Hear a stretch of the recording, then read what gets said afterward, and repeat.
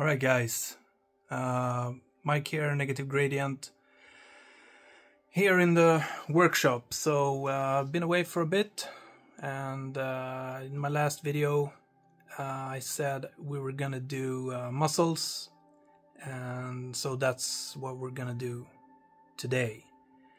Yeah, I hurt my arm, that's why I haven't done any videos, but now we're back, so yeah. Let's go!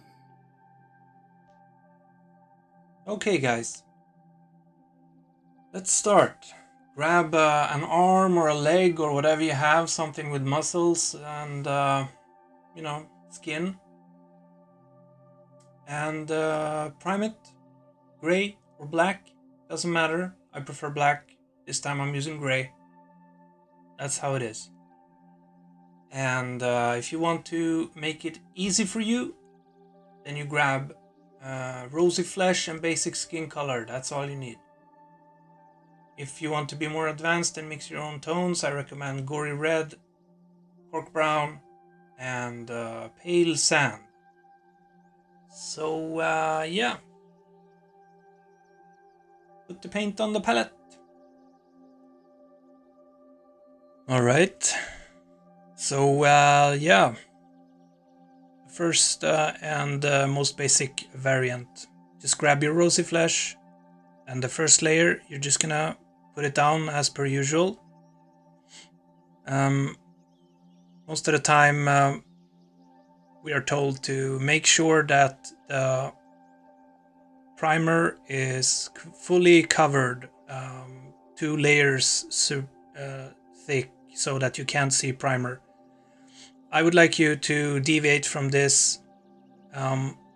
Put your first layer down, and in the crevices or in the valleys of your muscles or your models, if you can see primer shining through, that is absolutely fine.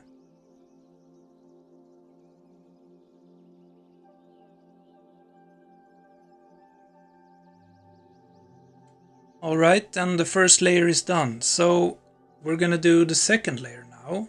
Same base color. But this time we are going to emphasize the protruding bits. We're gonna follow the shapes. We're gonna use the side of our brush as much as we can, so that we get nice even strokes, even though they're short. That's absolutely fine. But the point of the second layer is to fully cover the protruding bits. So if you still can see the primer in the crevices, that is fine. It will act as contrast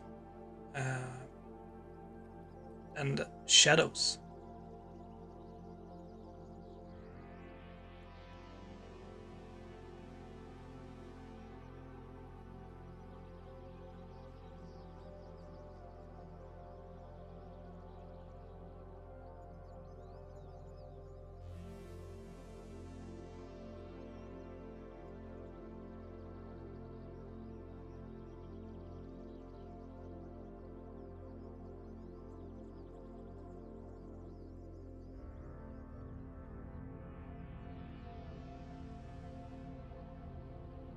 Alright, coming up on the highlight now, so you're gonna take your basic skin tone and mix it about 50-50 with your rosy flesh.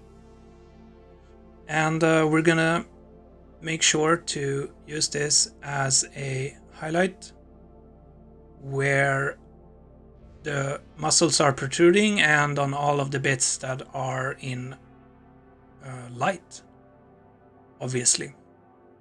Mixing it with your mixing your highlight color with your base color will make the transitions a little bit more even, so it doesn't look too shabby. And as you can tell, doing this arm in this fashion is quite fast, and you could easily do a miniature with highlights in 30 minutes, just by using this technique. And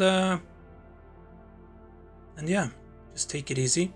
So obviously in this in this layer, the highlight layer, it's a little bit more important that you are a little bit more careful with where you put your paint. Also remember to have a little bit of water in it so it doesn't become too thick. And from here, you know, highlight as much as you want to, as much as you feel will look good. And when you're done with it and you let it dry a little bit, you have it look at it from a little bit of a distance, and you will notice that the primer and the highlight will act as really nice contrast with each other, and you will have nice luminosity, etc, etc. Fast and easy. And finally layer 3, well 4, but layer 3 we're just going to use the basic skin tone for the final highlights, and same as before, we reduce the area even more, and we're just, you know, in some cases I just stipple it, in some cases I just mark a particular ridge or whatever where, you know, I really want it to be bright.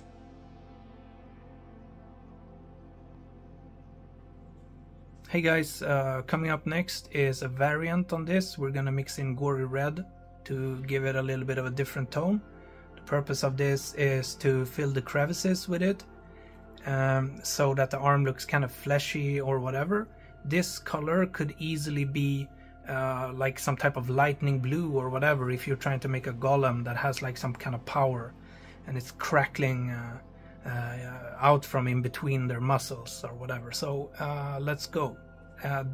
It's sped up, but this arm took 5 minutes to do, so this is a speed paint session. It's not speed paint, but it's speed painting. Yeah.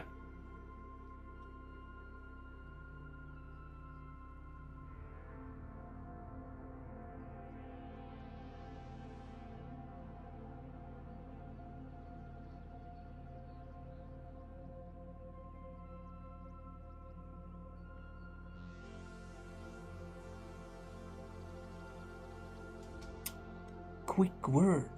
So looking at these, it's fairly obvious that doing it in this type of speed is not gonna win you any golden demons, my friends. You understand? So just note that the techniques I'm showing you here, and where the goal is to be very fast, the purpose is simply that it should look smooth and decent from, you know, tabletop gaming distances.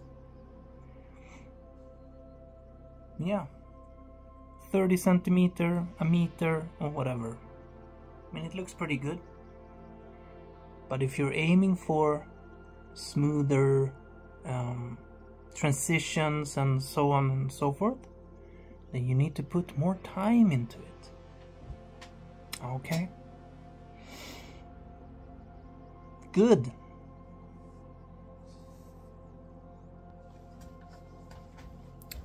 Yeah, that's about it. Hope you enjoyed that. Yeah. Fast way to paint muscles and skin. You can apply this to chest or whatever.